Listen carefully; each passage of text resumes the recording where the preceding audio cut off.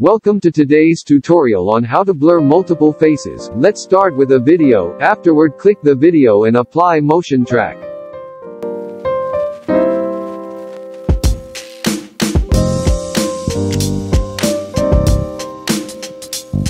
Go to the screen to move the track to the face of the object, and further start the motion track.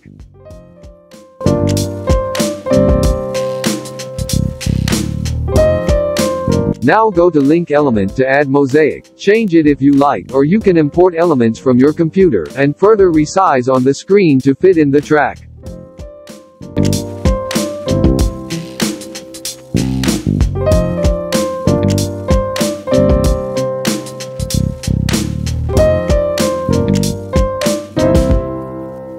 You will notice the rectangular track around the mosaic. To remove it, click the video, and click the icon above as shown on the screen.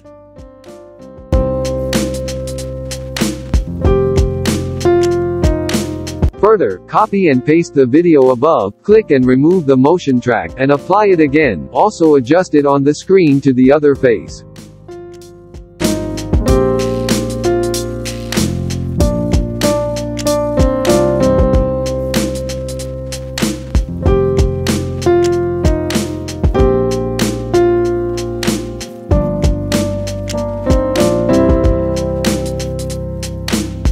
Now start the motion track. Also go to link element, apply the mosaic effect, select the mosaic of your choice, and further adjust the mosaic on the screen. Remove the rectangular motion track by clicking the icon as shown on the screen.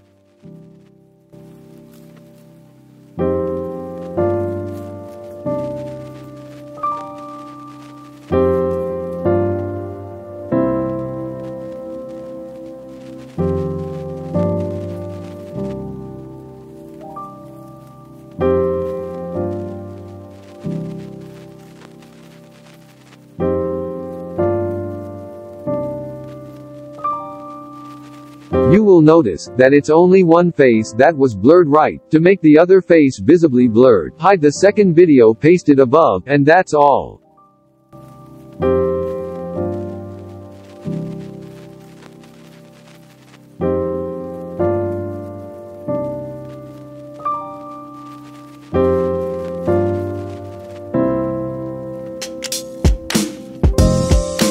To save yourself the stress of using motion tracking, the quickest method you can also use is to go to Effect, drag down Face Off Effect on your video. Immediately the face becomes blur. This fantastic effect enables you to pick emojis of many choices. Just click the video, go to Effect and pick emojis of your choice, and it also works for 2 or more people in a video. Thanks for watching. Make sure you subscribe.